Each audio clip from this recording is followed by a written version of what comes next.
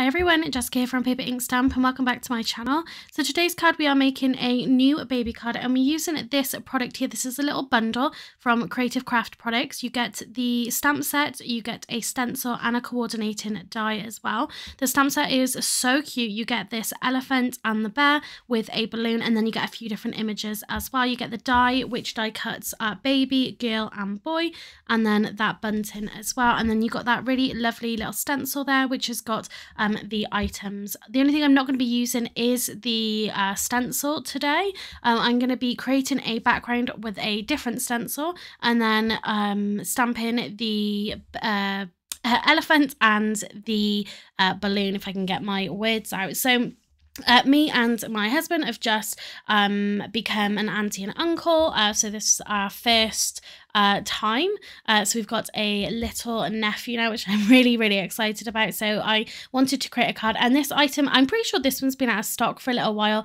on the Craft Stash website, but it has come back into stock now, which I will leave a link to in the description box down below. So I'm going to be creating a super cute card. I've gone for some greens on this card rather than kind of the traditional blues. So I started off by stamping, like I said, that balloon and the elephant with some Memento Tuxedo black ink, because I'm going to be colouring this in with alcohol markers, and I've stamped that onto some Neenah cardstock, some Neenah white cardstock, and we're just going to use, these are the Prism alcohol markers I'm going to be using, and I'm using the cool grey tones. So off the top of my head, I think it's CG 1, 3, 4, 5 and 8, I believe. The first one I'm starting with here is the 8 for those real dark areas. So I do use quite a few pens here, and then I move into the CG 5. And I wanted to, because this is the only colour obviously of the elephant, I wanted to colour this in really nicely and kind of get everything just perfect looking with a really great blend on this. So I've gone down to CG4 now. So I don't have any of the cool greys or any of the greys really in the Copic sketches, but these markers, if you're looking for an inexpensive marker, these ones by Hunky Dory are great. I will leave, like I said, a link to them in the description box down below. I think you buy them in, I want to say, packs of 10 maybe.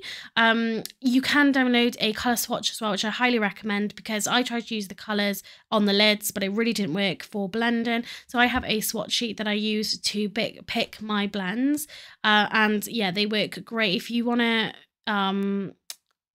want to get into alcohol markers and maybe you don't want to spend out for, you know, the Copic sketches, which can be really expensive. This is a great option. Let me know maybe if you're interested in that. Let me know if you want me to create a video. I did create a video on the Spectrum Noir Tri-Blend markers a long time ago, but yeah, if you want to have a video about these prisms with the swatch and everything, leave me a comment down below and I can do that. So I've just worked my way through. When it came to colouring in the ears, I do remember now that I actually forgot to colour in the toenails of the elephant, but I do colour in the ears, but the colours I picked were too pink, so I ended up using kind of one of the colours from Prism. I brought in, I think it was RV10 maybe from the Copic sketch, and then I went to a real pale colour from the Prisms again.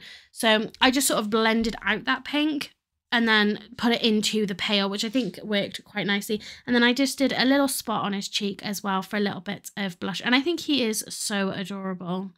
Then I coloured in the balloon. So again, just going with some Copic sketches. I think these are G02, 04, 06 maybe, but please don't quote me on that. If I remember, I'll leave the I'll write a note in the description box down below for the colours that I did use. And then I just used the coordinating dies to cut these two out. So this is going to be another relatively clean and simple card. So now I've got those kind of main elements together, we can start on the background. So I'm using this Heffy Doodle stencil here. This is called Simple Sunburst, I think it was. And I thought this would be really nice to have the colour come in from the elephant. So I'm going to have the elephant kind of in that centre, and then we're going to just add the colour coming out. So I've got a piece of cardstock here. I'm pretty sure this is the multi-purpose from Crafters Companion. companion, because this is a slightly thicker card, just to make sure that we get a nice smooth application. And I've added my stencil near the bottom left corner, and then I'm going to use some Distress Oxides to blend this. So we've got Rustic Wilderness for the very center, and then we're going to blend that out to Twisted Citron. Again, going for that green rather than kind of that traditional classic blue there. I wanted to do something a little bit different. So again, very clean and simple here. Got the white space in there, which I think just looks really nice. And then, like I said, you've got that elephant on there just in that centerpiece. I think it looks really lovely. And I just held that stencil down with some low tack tape that you put on the back. I didn't end up with the Crafter's Companion stick and spray. Sometimes I don't feel like I always need that, especially because I was just stenciling a small area. So I've got these new nesting dies by Creative Craft Products. I've got the square and I've got the DL, and this is the Filigree nesting dies, and I absolutely love this. The 3 cards I made on the same day all used these 3 style of nesting dies. So this filigree, I absolutely love it. I think it's really elegant. I have actually ordered a couple more of these with some of their other crafting nesting dies because they were reduced. The only thing I would say, certainly with the squares, is I had to get out my larger Gemini plates. Normally I use my Gemini Junior with my big Gemini die cutting machine, but it couldn't quite reach edge to edge, so I did end up pulling out my full A4 plates, so do keep that in mind. I have been waiting for months now for the rest of the square nesting dies to come back into stock. For whatever reason, they haven't been in stock for ages. They do plain, they do scalloped edge, they do torn edge, these new filigree ones, they do a stitched detail, off the top of my, and then they do the inverted ones. So I bought a few of the inverted scalloped edge ones as well, which is really beautiful. But yeah, waiting for those and some of the circles to come in stock, because I think they're just the basic items that we want in our craft room that really do elevate our cards and our projects by having, you know, just those extra little details, whether it's like the details like this, the scalloped edged, the stitched details in there as well. Yeah, I think it does just add something more interesting to your mats and layers. But for this one, yeah, I did have to run it a few times to get it all to die cut. Like I said, I just ended up pulling out my larger plates, and I die cut this from some black cardstock. Originally I was going to do some green mirror card. A part of me wishes I was still really happy with how the card turned out, but yeah, maybe it would have been nice just to have a little bit of a shine on there. So I'm going to glue this down onto my 6x6 card base, just using some Nuvo adhesive here. And this fits perfectly. It goes up to 8x8 inches. So all of these nesting dies are the super size ones. So you get some really big ones in there. You can make the card bases from these, which I do quite often. But you know, you can come down in the sizes and get them to fit those pre-made cards. I then just trimmed down my white panel. So that fitted on to the, I think off the top of my head, this panel to fit that inside square was 4 1/4, maybe something like that. Obviously you've got that bigger detail on there as well, so you're going to come down a small size, and then I just left a really small border from that black that you can see. And again, I'm just going to attach this with glue as well. And then we can go ahead and pop our elephant on here. Now, I did glue, I had a little bit of glue on here from where I'd attached the balloon to the elephant's nose. And unfortunately then, when I was putting the foam tape on to my elephant, a little bit of glue got stuck to its cheek, and it had ripped slightly, and some of the green from the Distress Oxide had kind of gotten into that colour, and you don't really notice it, to be honest. But it was quite frustrating. I always find it a bit frustrating when you spend a lot of time on, you know, certain elements of your card, and then, you know, sometimes it can end up getting ruined. So what I'd recommend is don't do these things actually on the card. Move your card base out of the way, and just do it on your mat. That's why we've got a mat down, you know, to keep everything clean and tidy and things. So I was a little bit annoyed about that, but I just went back over it with the alcohol markers just to kind of dull out that green a little bit, and it was perfectly fine in the end. So I'm just covering the back of this with some Time for Tea designed foam tape here. So I want to get this nice and stable. I don't want anything moving around. And that's the point then where it got stuck on that little bit of glue just from where I'd, like I said, attached that balloon. So once we've got all of the backing off this, we can add it onto our card. And again, he's going to sit right in the center of that Sunburst. I don't use this stencil all that often.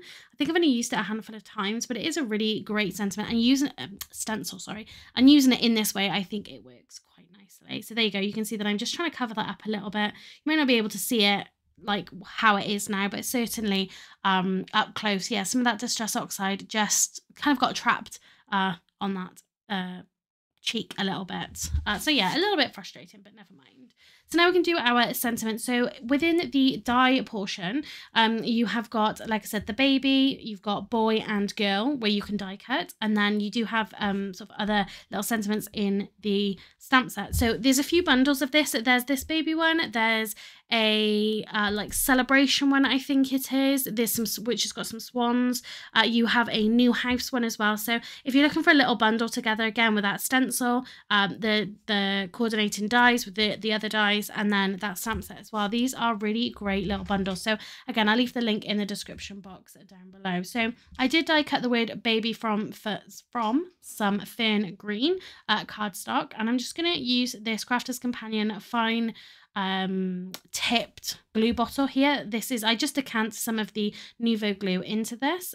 Certainly when I get to the bottom of my bottles of glue where I find it more difficult to get it out, I do then just decant it into here, just so I've got, I'm not sort of messing around with those big bottles kind of too much.